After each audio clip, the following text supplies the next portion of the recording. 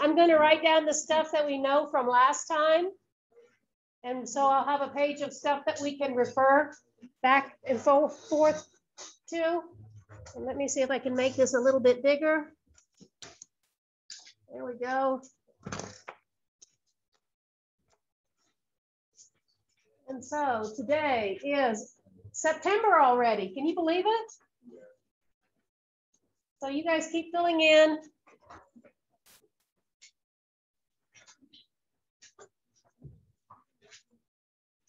Okay, I don't want anybody to see that. Let's go down. Minimize.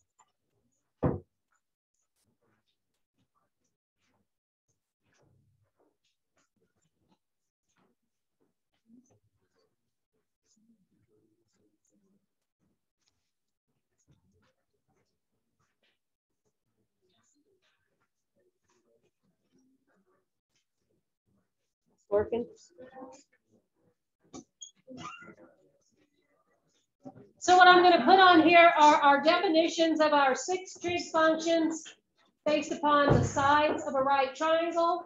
And then we went through those special values for you to know. I'm going to make that table down again because we're going to refer to it a lot today. So if you have that written somewhere else, you don't have to write this down again, but you might want to be able to pull it out so that you can see it as we talk today. And then I'll ask if you have homework questions. Speaking of homework, one of the web work questions on the current assignment from chapter 2 has a big warning. There's something wrong with this problem.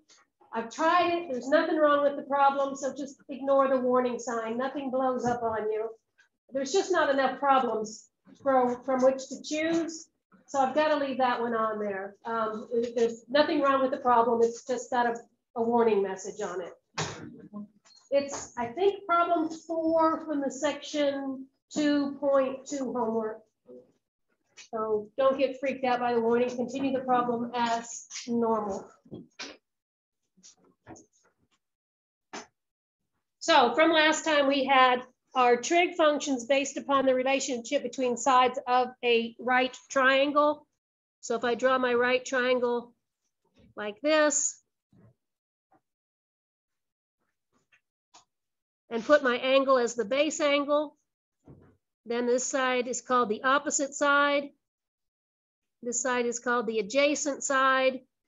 And then of course, this is the hypotenuse.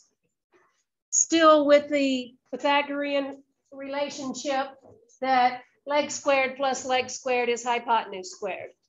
So if you're missing any one of these numbers, you use that equation to find the missing value. Maybe still a little bit bigger.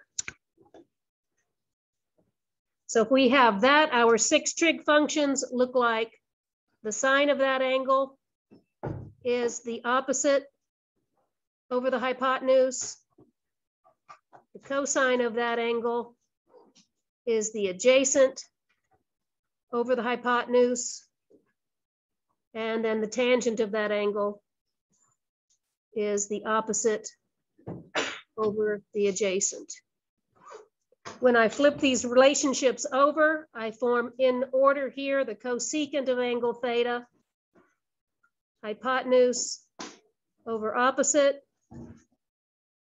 Secant of angle theta is hypotenuse over adjacent, and cotangent of angle theta is adjacent over opposite. We also define these in terms of coordinates in the plane and use the coordinates x, y, and the hypotenuse as r.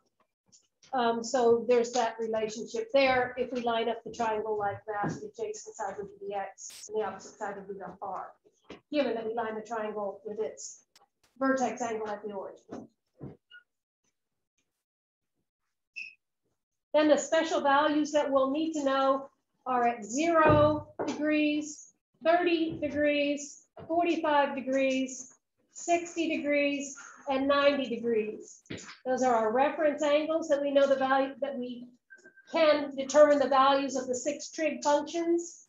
And then today, I'll show you how to look at non-acute angles and use those 6 angles angles and find the values of trig functions of non-acute angles. Or does that just sound like I was speaking like Charlie Brown's teacher? We all speak trig in here? So I'm going to reproduce that table.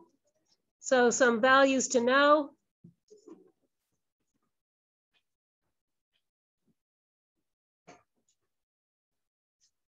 Right, all capital letters means that I'm yelling. So I'm yelling at you to know these.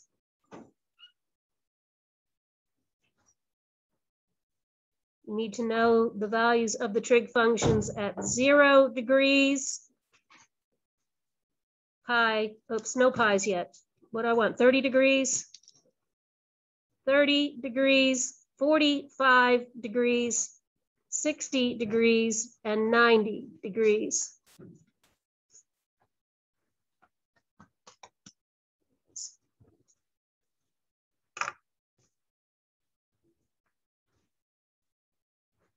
So the next column is going to be the sine of those angles.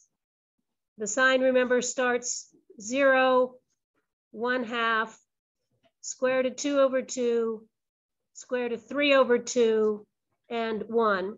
Remember, the sine was the, in terms of coordinate trig, the sine was y value over r. So if we fix r, and as the angles grow, so does y. So that reflects that the sine values grow from 0 to 1 as we climb through those reference angles. And now the cosine values go opposite. If you can remember those, just write them opposite. 0, 1/2, square root of 2 over 2, square root of 3 over 2, and then 1.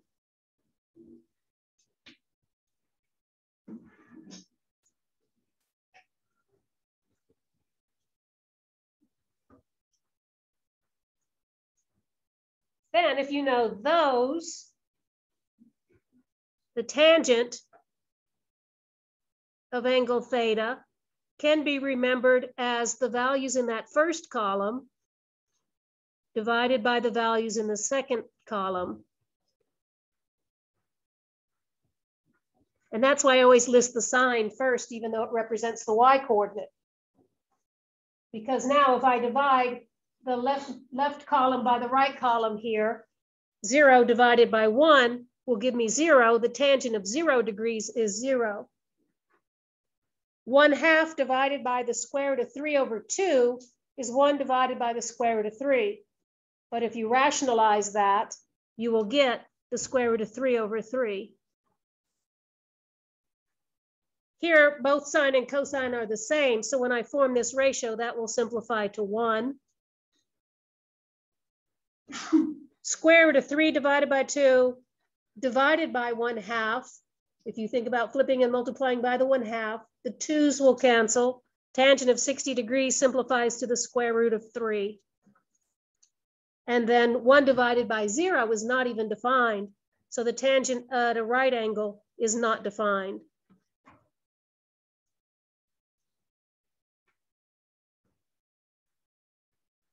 Then you can find the other ones using the fact that the cosecant is the reciprocal of the sine, the secant is the reciprocal of the cosine, and the cotangent is the reciprocal of the tangent.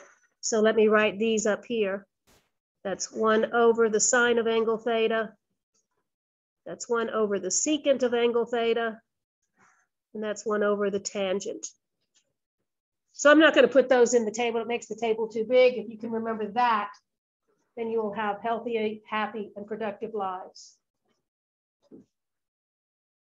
Unless you have this criminal element to you. I can't beat that out of you. Now, at this point, I'll take homework questions. Anything about any of the WebWorks past, present, and future? Yes, sir. I got a question about it there. So okay. It says the SEC is the hypotenuse over adjacent, and then it says that it's equal to 1 over. I meant to say 1 over cosine. Thank you for catching that.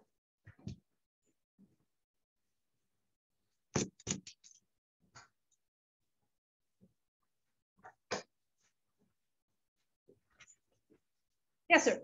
I couldn't figure out this one. It wants me to find a co-function along with the degree of cosine of t minus 5. Okay.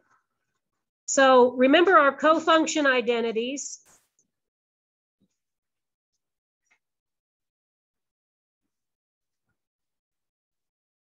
I kind of used them when I made this table, that the sine and cosine take on the same values, but 90 degrees away from one another. That's why sine is 0 at 0 degrees, but the cosine is 0 at 90 degrees. Same value, but 90 degrees away from each other. And that's what the co-function identities say. They say that the cosine of any angle will always be the same as the sine of 90 degrees minus that angle, and vice versa. I can write the same thing and swap places with sine and cosine. The tangent and cotangent are co-functions. So the next one says that the tangent of any angle is the same as the cotangent of 90 degrees minus the angle. And then finally, secant and cosecant. The secant of any angle is the same as the cosecant of 90 minus that angle. So the one that was on web work looks something like, given the cosine, was it t minus 5? Cosine of t minus 5, write that in terms of its co-function, which is the sine. And then you have to fill in this blank right here with the correct information. I think you also had to fill in the sine, had to recognize that the sine was its co-function. Okay, so this had to be done first in the first blank. So what I'm going to do is literally use t minus 5 as the a. So what goes in this parentheses here is going to be 90 minus the expression t minus 5. Okay.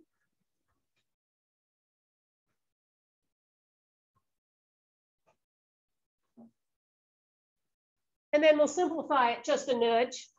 You send that minus sign through the parentheses, and you get 90 minus t plus 5.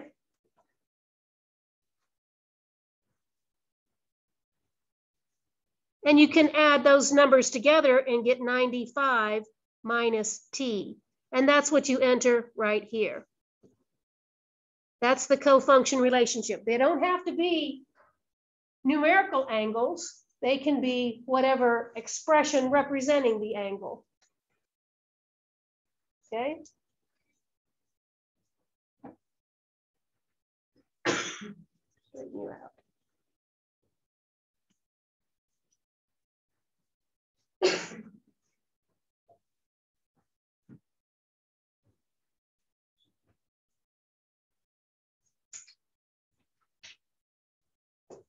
Find the cosine, given that sine is 5/13 and the particular angle is in quadrant 2. So let's do that homework problem. Find the cosine if sine is 5/13 and the angle is in quadrant 2.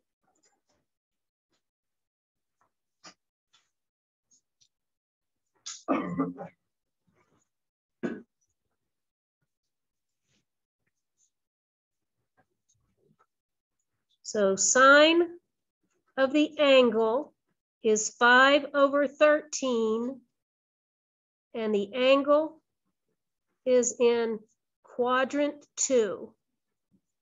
Find the cosine of that angle.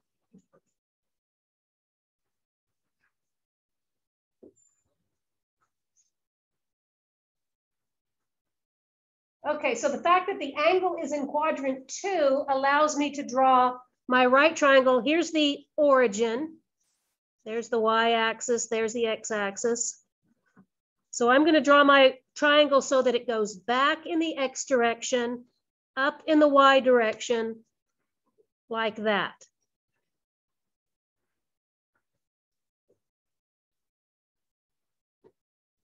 And then remember, it's covered up, but remember, the sine can be thought as the ratio of two sides of this triangle. Which two sides? opposite over hypotenuse. So I can label the opposite side as 5, and that's okay because the y's are increasing, y is positive, so that's a positive 5. The hypotenuse is going to be the 13.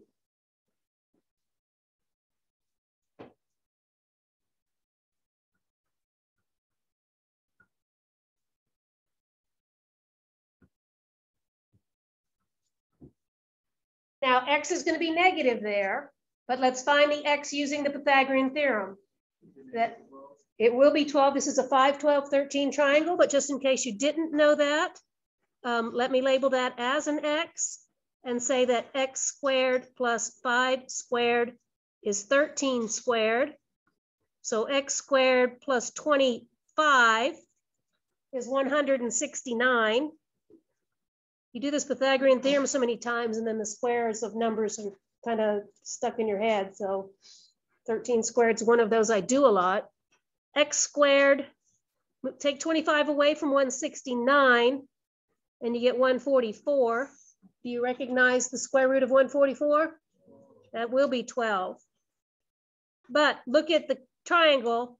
It's backwards. It's going back in the negative x direction. So you're going to use x as negative 12. Okay?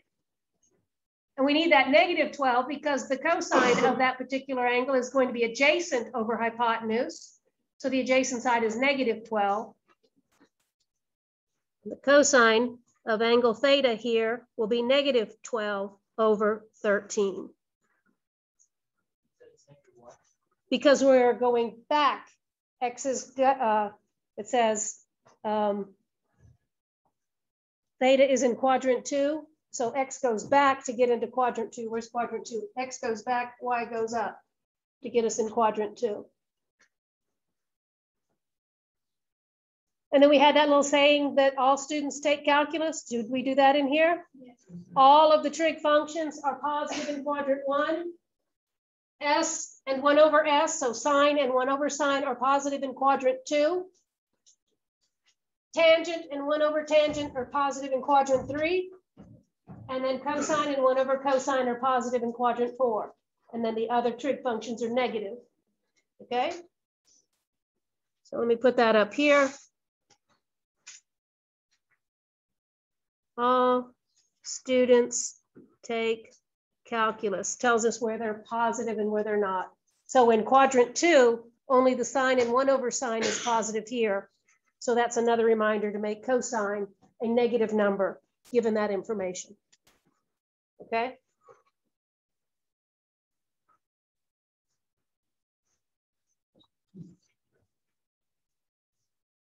Anybody else have any web work questions?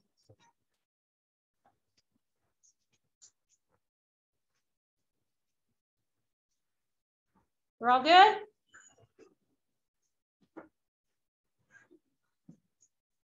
Okay. Okay, and then in section 2.3, we're going to look at finding the values of our trig functions when the angle is not acute.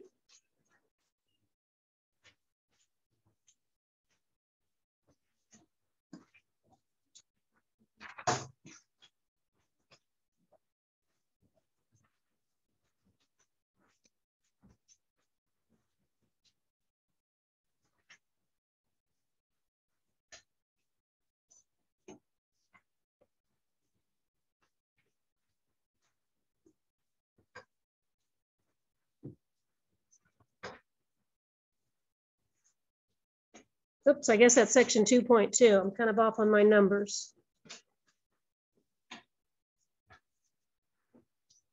Trig functions of non-acute angles. So the acute angles are the ones in the first quadrant, measures between 0 and 90. I call those reference angles. Well, kind of, there's a broader category of reference angles. Any angle can be formed by taking a ray and rotating it either counterclockwise about the origin, in which case you make positive angles. If you rotate that ray clockwise around the origin, you make negative angles. The angle formed between the terminal side of that rotated ray and the closest x-axis will be called the reference angle.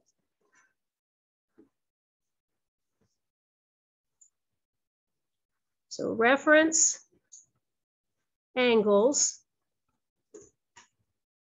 are those angles made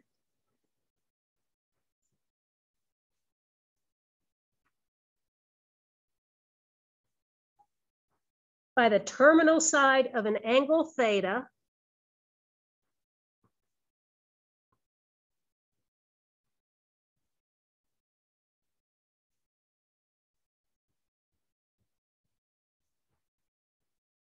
with the nearest x-axis, either the positive x-axis or the negative x-axis.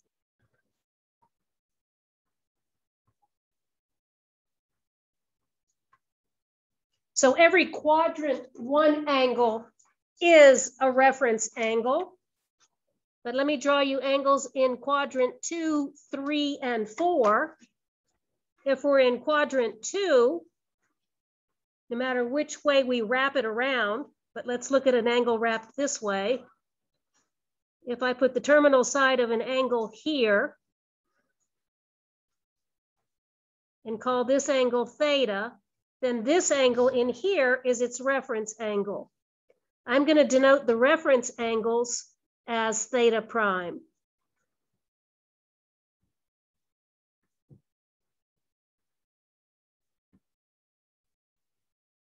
So this angle in here is the reference angle. And even if we rotate the ray this way and get a negative angle, still put it in quadrant 2, but if this is angle theta, then this is still angle theta prime. So in this case, theta is a positive angle. In this case, theta is a negative angle. Theta prime, the reference angle, is always positive. It's just going to be the non-directed measure between the terminal side of the angle and the nearest x-axis. So theta prime is always positive.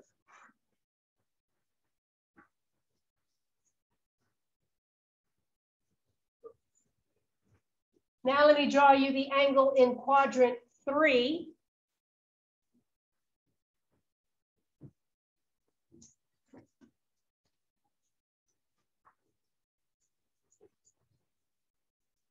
I have a quadrant 3 angle, much works the same way. If this is the terminal side of an angle in quadrant 3 and it's a positive angle, then theta prime is this angle made right here. If I go with wrapping that angle in the other direction, if this is theta, then this is theta prime.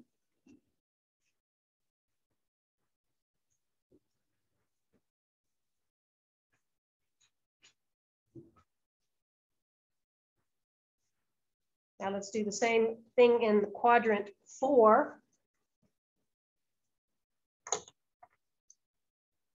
In quadrant 4,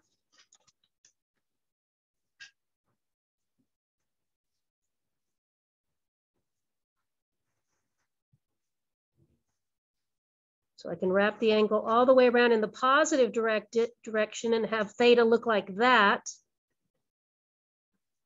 But then theta prime is this distance right here. If theta is wrapped negative to get to there,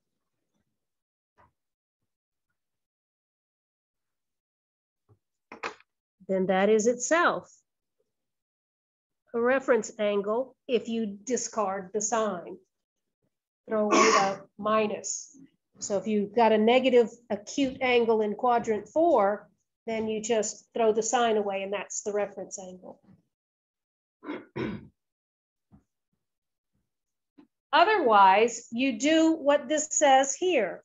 Suppose I have this positive angle. An example of an angle that is in quadrant 2 would be 150 degrees. Agree?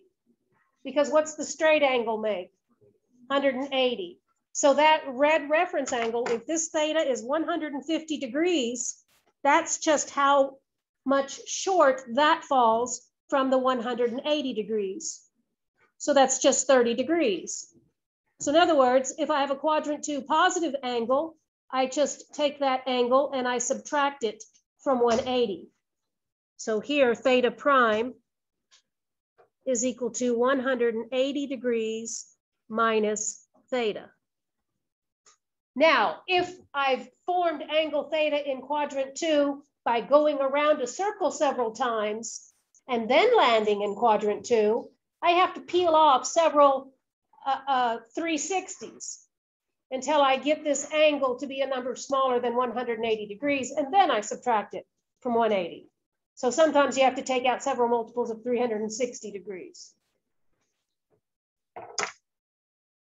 All right, so if I have, say, for instance, this angle, a negative number, so it's got to be a number that's negative, but bigger or smaller than, I guess, in magnitude, smaller than negative 180, for example, negative 200 degrees. An example of an angle that's negative in quadrant 2 would be negative 200 degrees. What would its reference angle be? How far is negative 200 degrees away from the nearest x-axis? 20 degrees, right? So you can just take the angle in magnitude, in absolute value, and take away 180. Okay? So if you've got a negative angle, take away its sign, and then subtract 180 to get theta prime. So I should have written that in red. Oh well, too late now.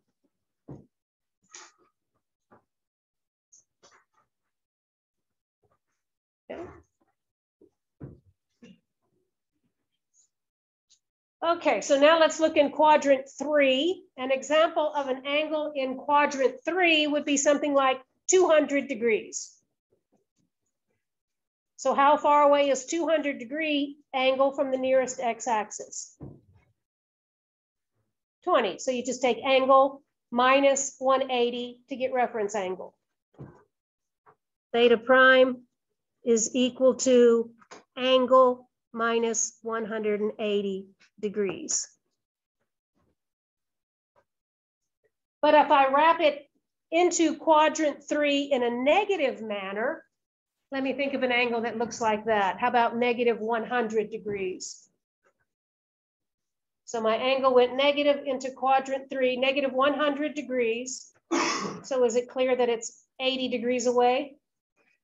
So what did I just do? I did 180 minus the absolute value of the angle. So theta prime here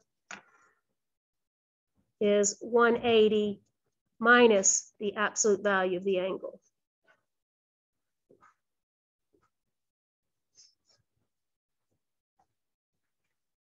Can you give me an example of an angle that is in quadrant 4 with positive measure? 300 degrees would be back in here. Yes, sir. Just one question. Whenever we're rotating angles, if I find the reference angle, is it always in correspondence to the x-axis? Correct. Correct. So 300 degrees would be an example drawn like that. The nearest x-axis we're going to use in that case is 360 degrees. So the reference angle would be 360 minus the 300 degrees. So in this case, theta prime is going to be 360 degrees minus theta. If I have a negative angle and it's already acute, I just take its absolute value. And that's, so theta prime is just the absolute value of that angle. So the tricky part is when you have a number bigger than 360 degrees as your angle. But then all you got to do is start taking 360s out of there until you get one of these cases.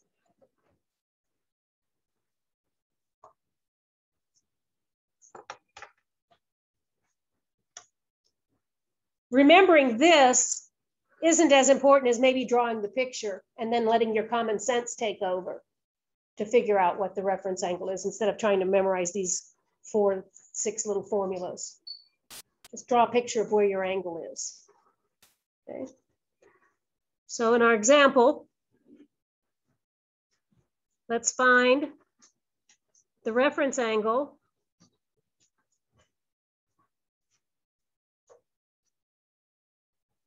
for, and let me give you several of them.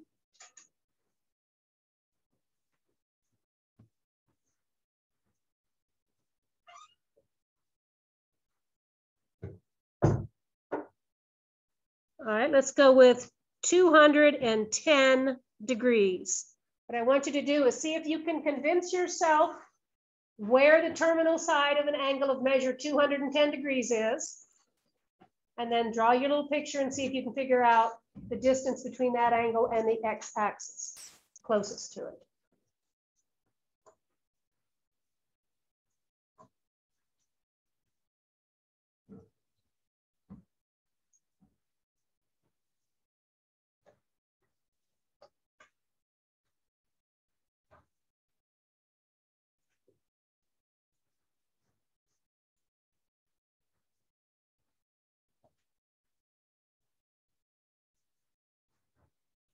Okay, in which quadrant is the angle of measure 210 degrees? Quadrant 3, because it's bigger than 180 degrees, right?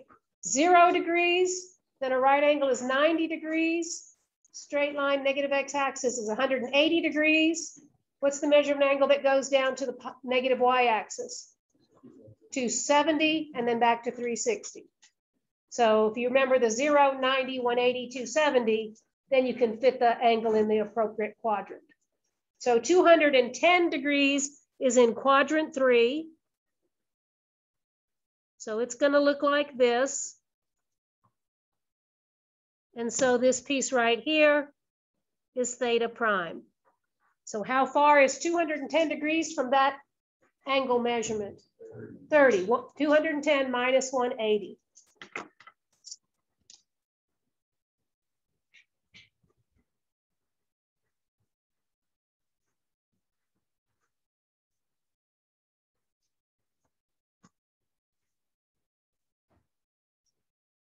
Okay, let's go with an angle of measure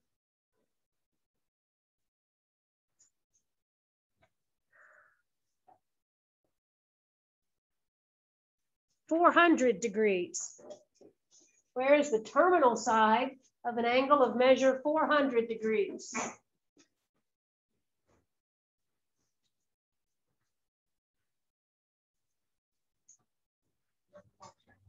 It's in quadrant 1, isn't it?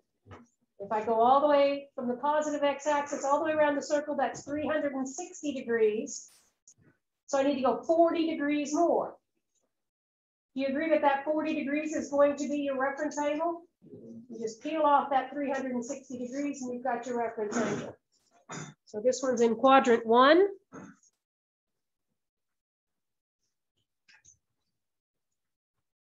Formed by going 360 degrees and then 40 degrees more. So theta prime is 400 minus 360 degrees. Theta prime is 40 degrees.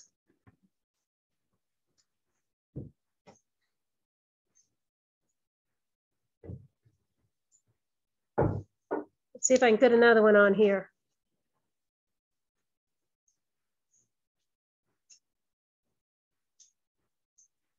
How about if I have an angle of measure 780 degrees, but negative?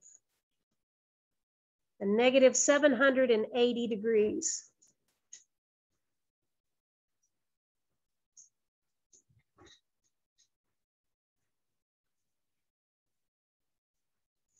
So let's start drawing this angle. We're at the positive x-axis. We go all the way around backwards, so we're at negative 360 degrees. I go another lap, 360 plus 360 is 720. So I've made negative 720 degrees. That means I need to go how much further? 60 degrees. So which quadrant am I in? Quadrant 4. Quadrant 4.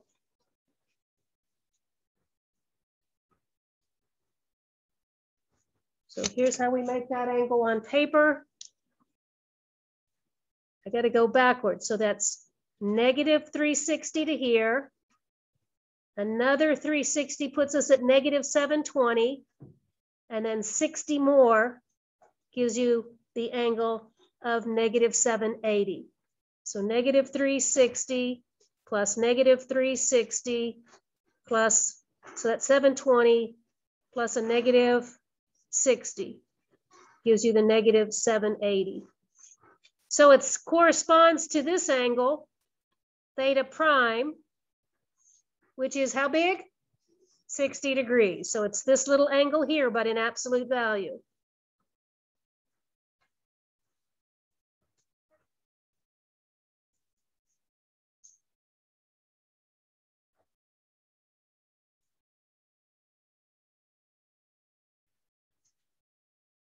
So now the idea is going to be this. If I have this angle, for instance, and I draw a right triangle in here, and I want to find the sine and cosine of this angle, these angles pass through ordered pairs in the XY plane. And so they're going to be symmetric with all of the ones that are in our first quadrant, all of our acute angles. In other words, they'll have the same ordered pairs. The only thing that's going to be off is plus and minus signs on the X and Y coordinates. So if you know the value of the trig function at the reference angle, then that's the value of the trig function at the obtuse angle. Okay. So I'm going to write that down.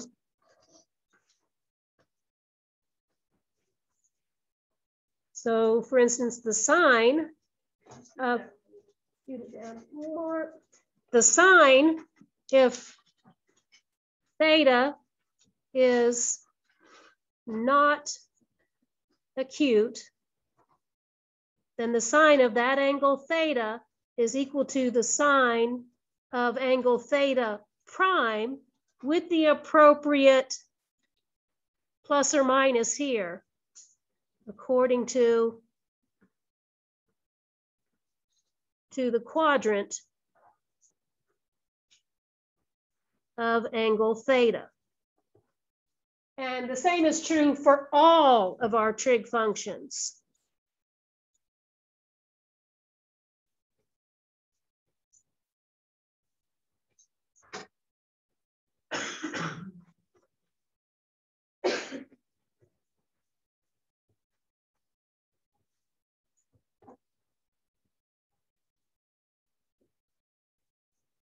If our non-acute angle has a reference angle that is one of the ones in that table that we constructed of common angles, then all we got to do is whip out that number and put the appropriate sign on it, plus or minus, depending on what quadrant we're in. So in our last example, I had a couple of reference angles that did lie in our table. Let me look at our angles back here.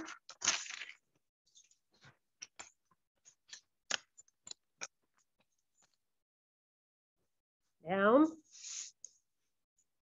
See, this one had a reference angle of 30 degrees. That's one of the angles in our table. This had a reference angle of 60 degrees. So I should be able to find the values of the 6 trig functions of 210 degrees. Let's do that now. Let's find the values of all 6 trig functions of 210 degrees.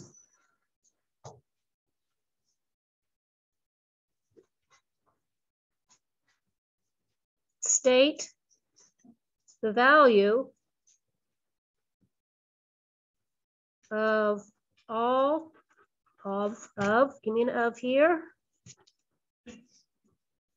of all 6 trig functions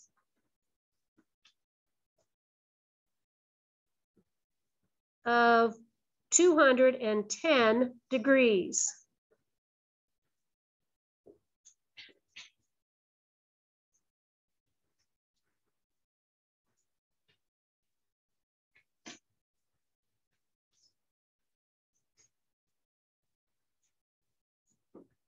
And so we'll remember that this is, now this angle is in quadrant 3. We did that up here. We drew that angle. That angle is in quadrant 3 with 30 degrees as its reference angle.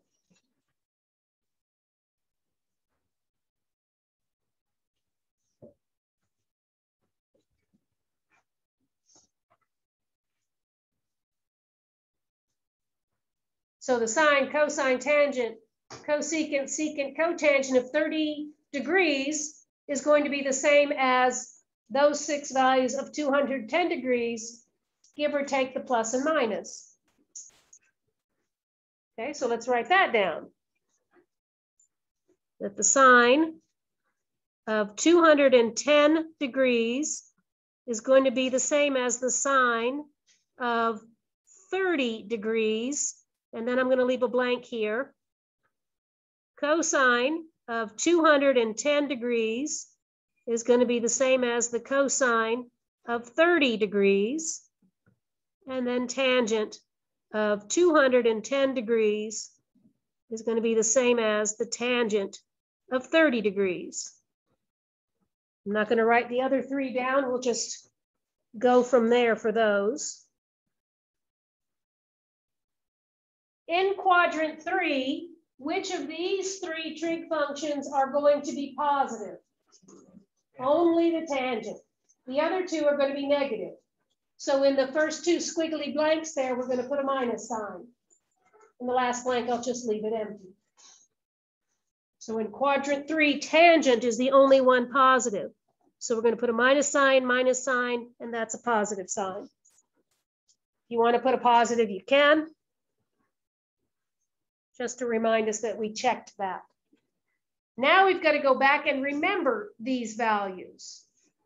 Well, I'll help you remember by showing you the table of values. Eventually, this table of values has to be in your head.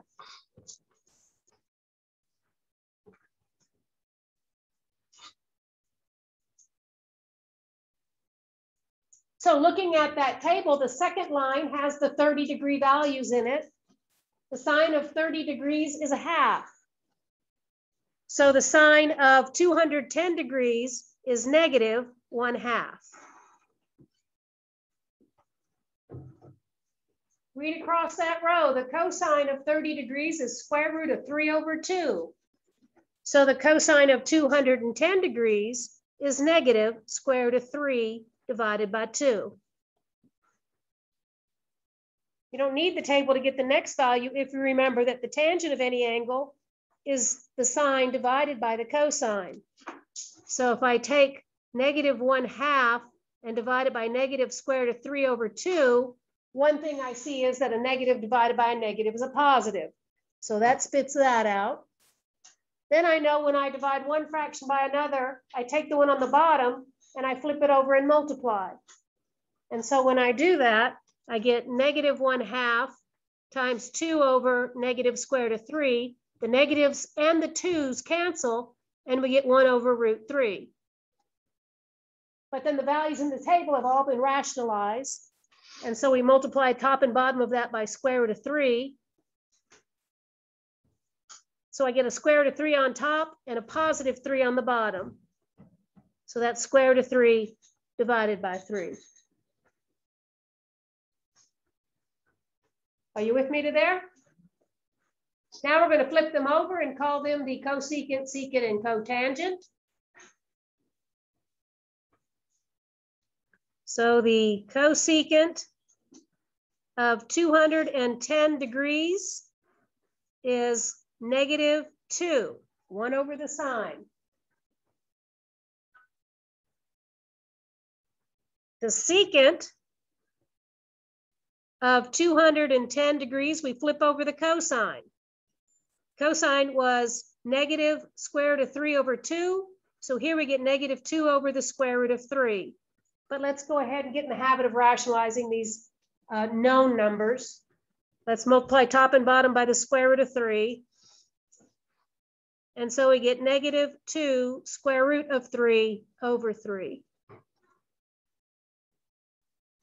And then the last one is the reciprocal of the tangent. That one is the cotangent. So we're going to take this and flip it over. I'm going to take it from here and flip it over. And so we just get the square root of 3 over 1. And it's positive because it's 1 over the tangent.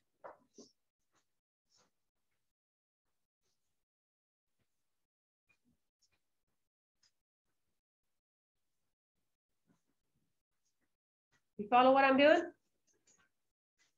Kind of a memorized game after a while.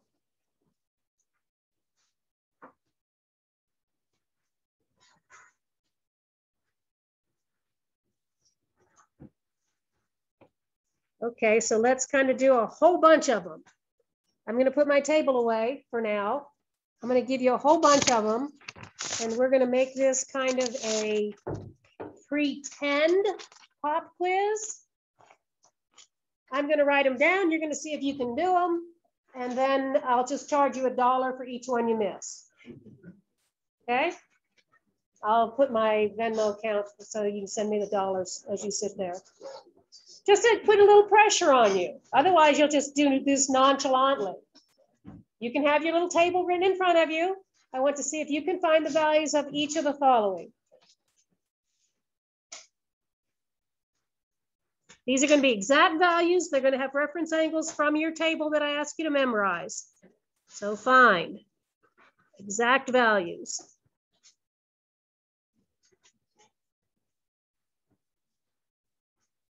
So the first one, I want you to find the cosine of -150 degrees. The second one, the tangent of 405 degrees. The third one, the secant of 600 degrees. The fourth one, the cotangent of -225 degrees. Let's just try those 4. On your mark, get set, go.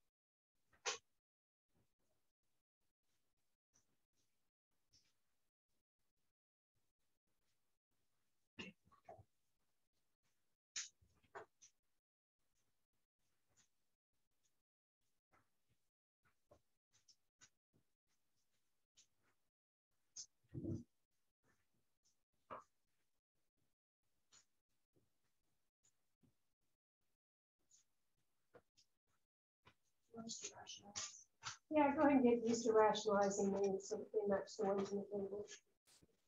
Rationalize your denominators.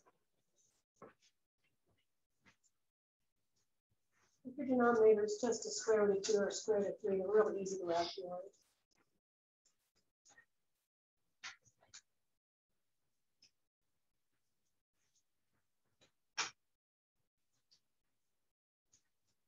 I'm looking at this as a money-making opportunity. No pressure on you. There's probably close to 100 people in here, so about half of you missed one. You're rolling some serious bucks today. But I'm thinking I probably wouldn't get a bottom line out of this. Not that cheap stuff you guys would possibly buy. If you enough to buy one. I don't want that wine with bubbles in it.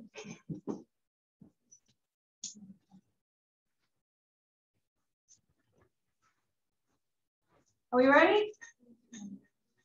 Not yet? Not yet? You just want me to sit here and stare at you a little bit longer?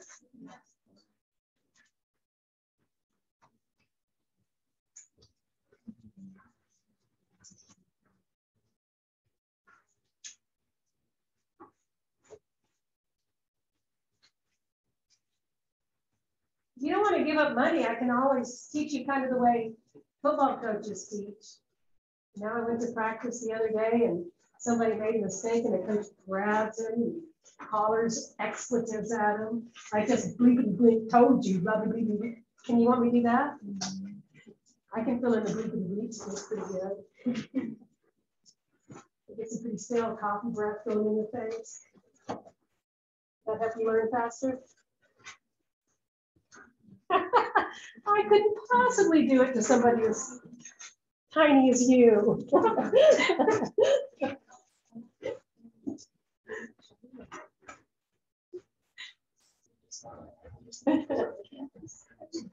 Maybe because you probably smacked me back, wouldn't you? Okay, so let's see. I'm going to draw an angle of measure negative 150 degrees. So first I'll do it with my arm. We're going to go negative. So this goes to negative 90, a little bit back here in quadrant 3, but not all the way through quadrant 3. I should hit a negative 150 degrees. Agree that that's a quadrant 3 angle? Because it's not quite negative 180. Right, so if I'm going backwards at 0, negative 90, negative 180. And so negative 150 should be in here somewhere. So it's quadrant 3. Is the cosine going to be a positive number or a negative number in quadrant 3? So there we go. We're playing for partial credit. Now we're going to find the reference angle. It's not quite negative 180. How far off is this from negative 180? 30 degrees. So 30 degrees is my reference angle. So now I'm going to have that value memorized. Or look at our table, but the or part is going to be eliminated soon. Cosine of 30 degrees is square root of 3 over 2. So this answer here is negative square root of 3 over 2. How many dollars did I get out of that one? Well, I'm kind of happy. That's good, good. Okay, 405 degrees. To make this angle, we start at the positive x-axis. And we have to rotate counterclockwise. One time around is 360. And then how much 360 plus 90 is going to be 450, but we're at 405. So it's over here. Which quadrant am I in? Quadrant 1. Right, so to get to that angle, I've got to go all the way around this way to 360. 360 plus 90 was 450. So it's not going to be back up that far. It's going to be up a little bit here. So our 405 degree angle is in quadrant 1. So all I've got to do to find what's left is take that lap of 360 degrees out. So 405 minus 360 is 45 degrees. In quadrant 1, everything's positive. So I've got the tangent of 45 degrees. The 45-degree line is the line y over x. Tangent is the slope of that line. What's the slope of the line? I'm sorry, tangent, that's the line y is equal to x. What is the slope of the line y is equal to x? So the tangent of that angle is 1. But that's also where the sine and the cosine are the same. So that's how you remember that that one's going to be 1. Positive 1. All right, where'd you find the 600-degree angle? Which quadrant?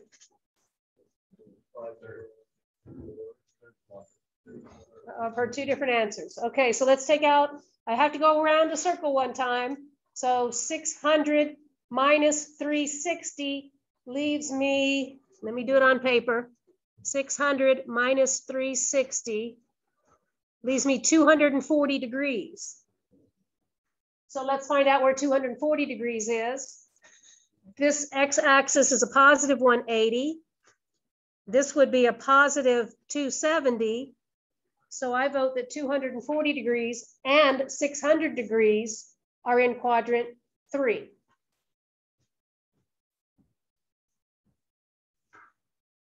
So now look at the 240-degree angle. 240 degrees is a little bit more than 180.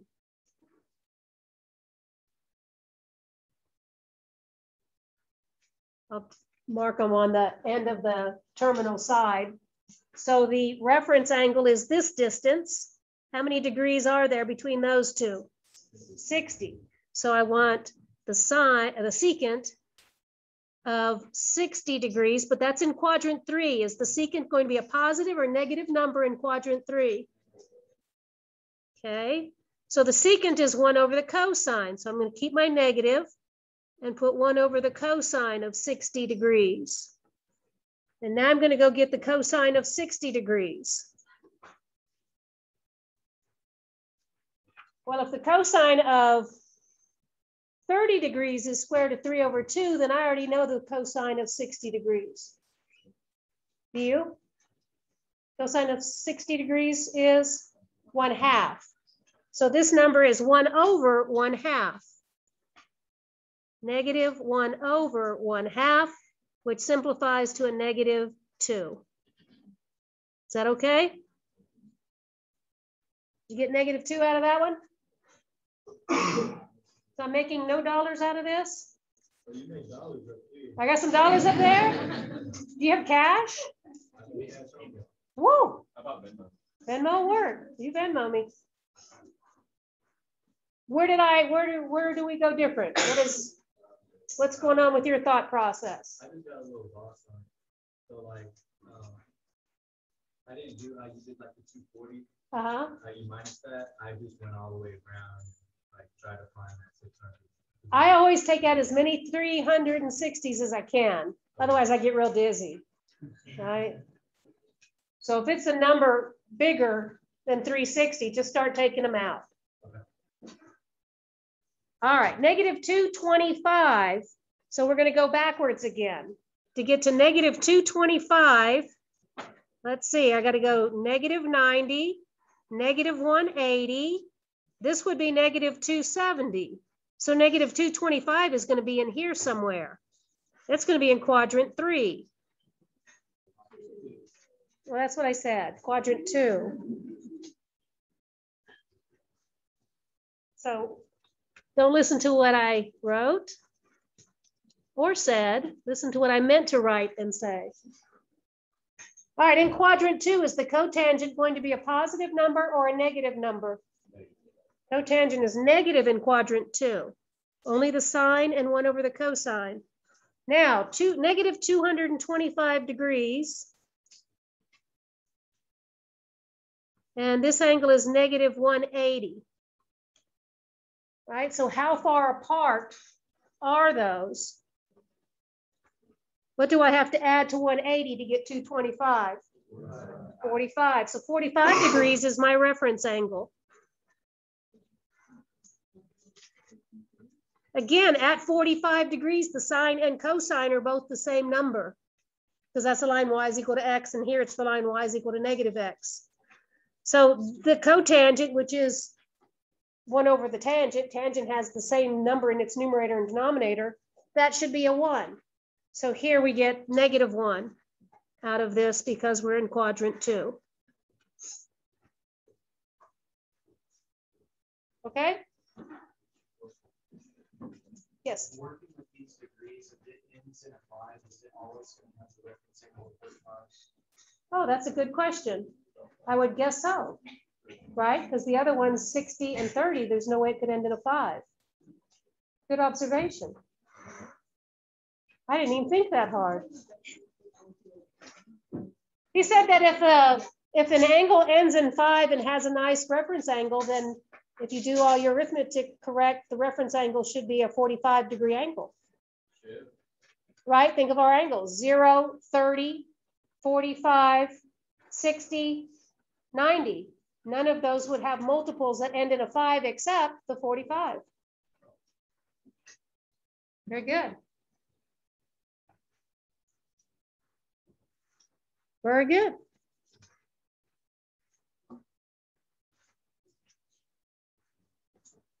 I got room for one more on there. Let me take it a big old number. Let's find the sine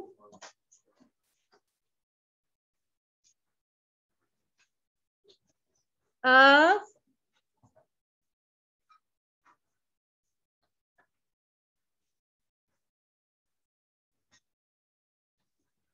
about 1,290 degrees.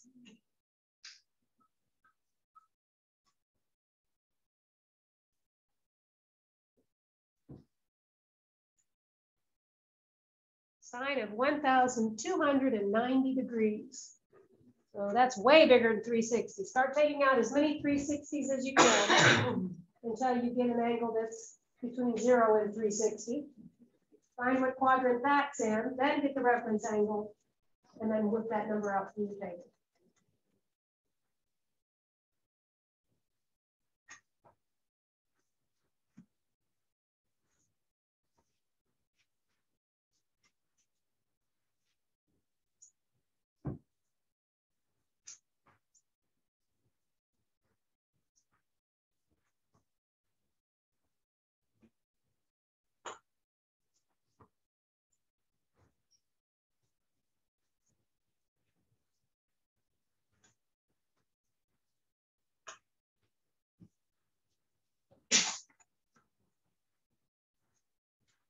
Anybody want to tell us what quadrant this one's in? 3. Quadrant 3.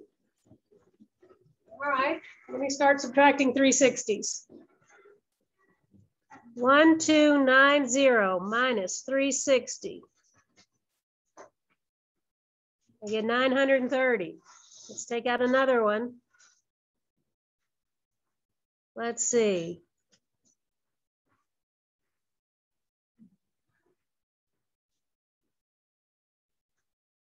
$570.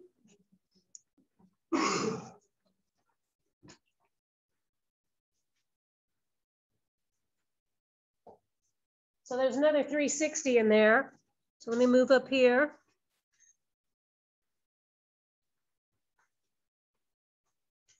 $210. Now there's a number between 0 and 360. And I agree that's in quadrant 3 because the dividing line would be 180 degrees. The next dividing line is 270. So in quadrant 3, you'd find an angle of measure 210.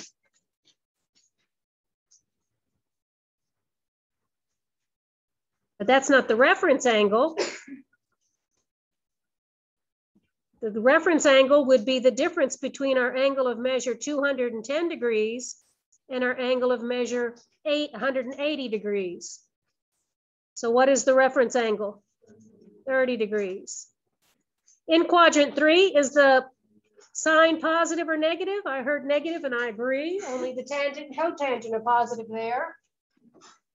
The sine of 30 degrees, again, if I know the cosine of 30 degrees is square root of 3 over 2, the sine of 30 degrees has to be a half. So this number is going to be a negative 1/2.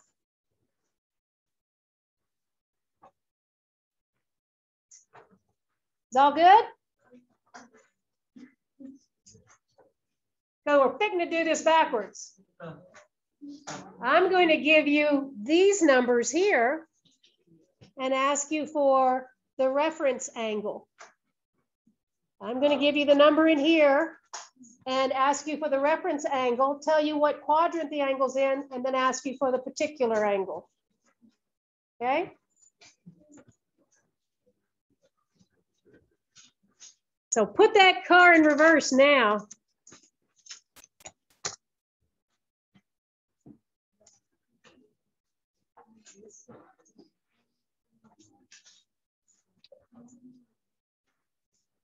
So let's answer our question with positive angles. I want you to find all angles between 0 and 360 degrees.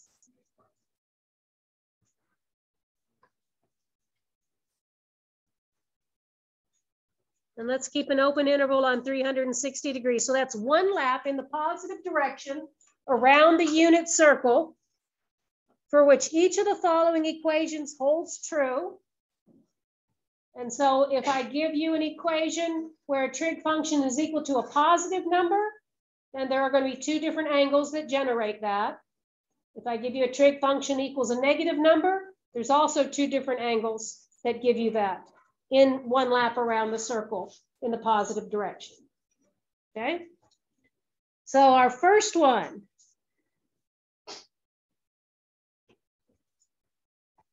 We're thinking backwards. What angles do I take the sine of to get a positive square root of 2 over 2?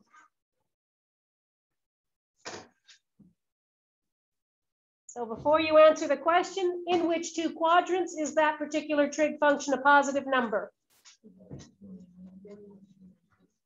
Sine is positive in quadrant 1 and quadrant 2.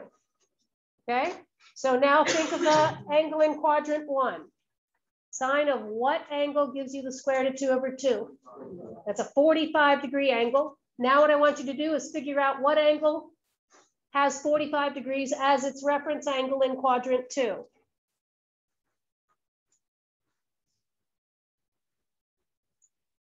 So in other words, in quadrant 2, I need an angle that's 45 degrees away from the nearest x-axis.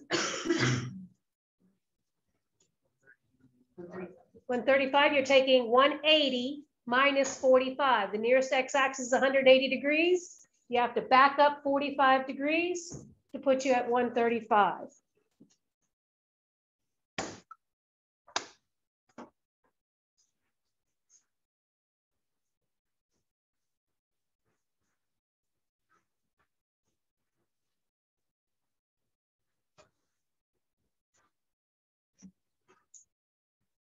So the answers here are theta's 45 degrees and 135 degrees.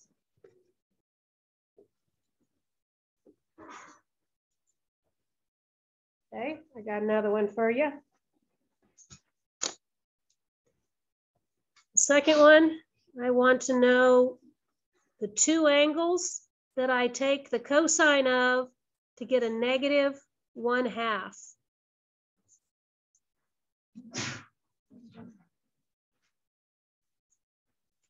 Cosine is a negative number in two quadrants. Which two quadrants? Quadrant 2 and quadrant 3. So the fact that this is negative means you've got to give me angles in quadrant 2 and quadrant 3.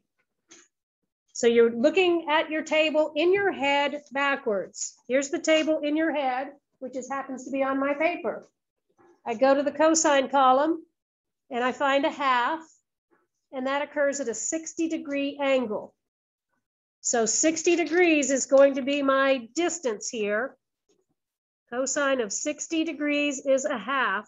So what I want you to do is figure out in quadrants 2 and 3, what are the measures in positive values that have 60 degrees as the reference angle. Here's my x-axis. To get in quadrant 2, I have to back up 60 degrees. To get in quadrant 3, I have to go forward 60 degrees. Got them? So you're at 180, back up 60 degrees. Where are we in quadrant 2? 120. 180 minus 60. Okay, now in quadrant 3, you're at 180. You have to go forward 60 degrees. 240, 180 plus 60.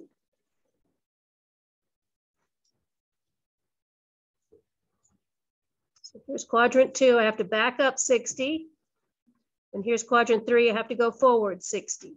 Always using 180 as my angle. So 180 minus 60 gives us 120 degrees. Now to get this one, I take 180 plus 60 to give us 240 degrees. So there are 2 answers. Not too bad, huh? Because we got to peek at our table. Again, that's going to be in your head. In your head, and you got to be kind of quick at it too, right? So that it's conversational where you don't have to think. Especially those of you who are going to be taking calculus when you finish this course. How many am I referring to in here? So your first week of calculus, that's the conversation.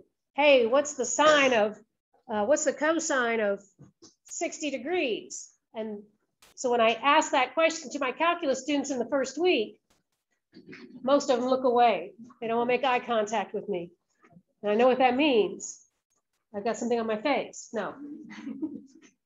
That means they're nervous about their trig. I don't want any of you nervous about your trig. When I say, what's the cosine of 60 degrees? You're going to half, right? So are you a calculus teacher? Yeah. We might get you next year. If you got some sort of jinx on you or something. This will be a semester long class, right? I'm sorry? This is a semester long class, right? Semester long class. We end in December.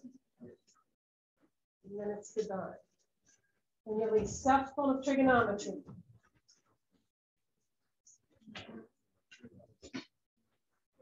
Okay, sines and cosines are kind of easy. Let's go with the tangent.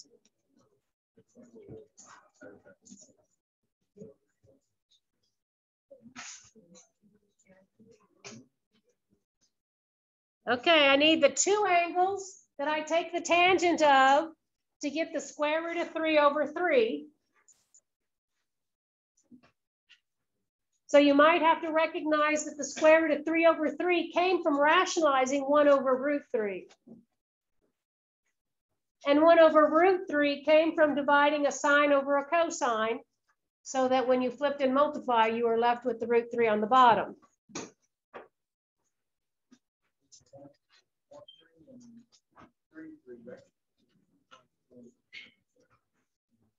Right? So this comes from something. To get a square root of 3 over 3, which is the same as 1 over square root of 3, you'll have to have a square root of 3 over 2 down here and a 1/2 up here. So that's the sine of the angle, and that's the cosine of the angle.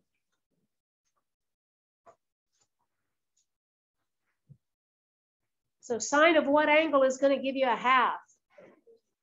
30 degrees? And just a quick check, cosine of 30 degrees is also square root of 3 over 2. So our angle is 30 degrees. This is a positive number, so I can use 30 degrees as one of my values. All of the trig functions are in positive in quadrant 1. And in which other quadrant is the tangent going to be a positive number? Quadrant 3. So use 30 degrees as your reference angle and get you into quadrant 3. 180 plus 30.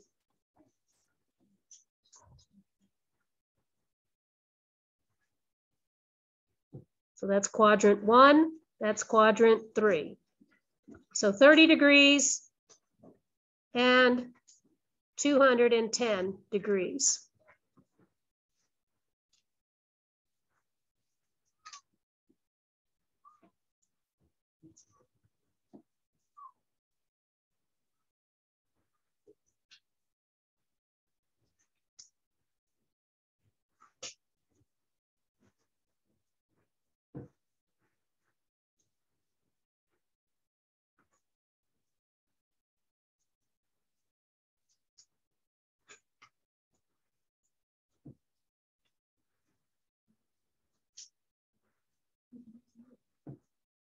got a chat question. Let me find my chat question.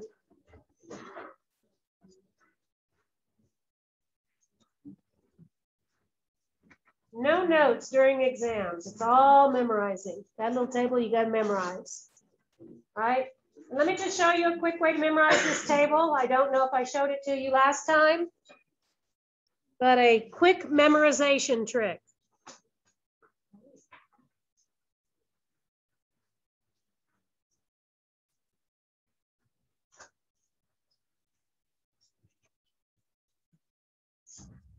So the angles in our table go from 0 to 90 in increasing order.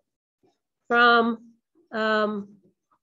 0, 30, 45, 60, and then 90. So you've got to remember that.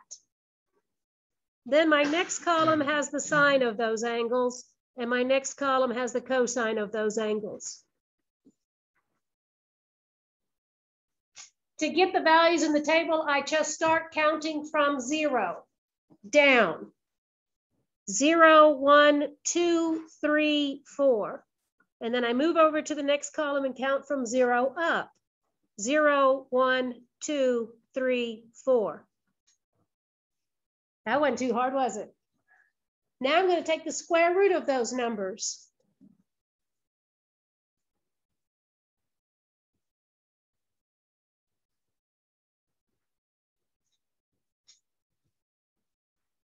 Next, I'm going to divide those numbers by 2.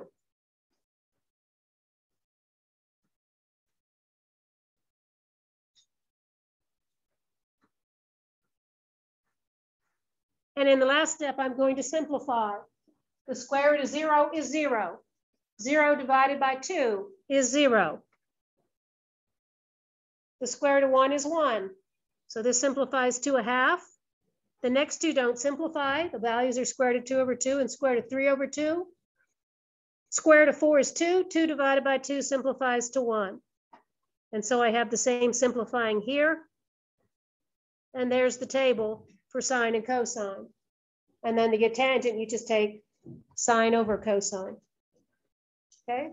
So kind of memorize it. You can always draw that table real quickly on your tests or on your napkin or something if you're talking trig at a restaurant somewhere. Right.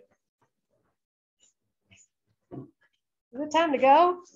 Let me tell you a brief bit about what happens if one of the angles that we want to take the sine or cosine of are not one of the ones in our table, 30, 60, 45, 90. Those are the ones that have nice looking ordered pairs. The other ones don't. The other ones are going to be irrational numbers that don't have square root representations for them. Like if I want to find the sine of 19 degrees, that's not one that's in my table, but I know it's a number that's going to be between 0 and say a half because it's smaller than 30 degrees. And the sine of 30 degrees is a half. So I get out my calculator. Well, on your calculator, there's a sine and cosine and probably even a tangent button. They have all 6 of them. Has all 6 of them? I don't have a calculator, so I don't know. You're not, but for future reference. We're not going to use calculators, but if you do things on a calculator, you have to make sure the calculator is agreeing with what we're working in. Currently, we're working in degrees. So you'll have to check your settings to make sure your calculator is in the degree mode. And then you would hit your sine of, what did I say, 19 degrees? So you have to check the mode and things like that. I can write down a trig function of one of the ones not in our table, and I can ask you things like, is this number going to be a positive number or a negative number? Is this number going to be bigger than a half or smaller than a half? Without a calculator, you should be able to know those things based upon where that angle is in the plane and how it compares. You should be aware that sine of 30 degrees is a half, cosine of 60 degrees is a half. So you can answer those questions, and that's what I'm going to get you to do in here next time. That will be Tuesday, eh? So what I need you to do is practice, practice, practice, practice, practice, so that you know these values. And when I ask you the ones that are near them, you'll be able to tell me that'll be a positive number or a negative number. That'll be a number close to 1, close to 1/2, close to -1, close to -1/2, something like that. Okay, you'll be able to approximate it with the knowledge of these things that we did today. So I guess you're ready to go and have a great weekend? Yeah. Okay, get busy on your web. Some of you haven't even started any of the web works. Look on your syllabus, get logged in, try the assignments, get on it. Don't blow those points off.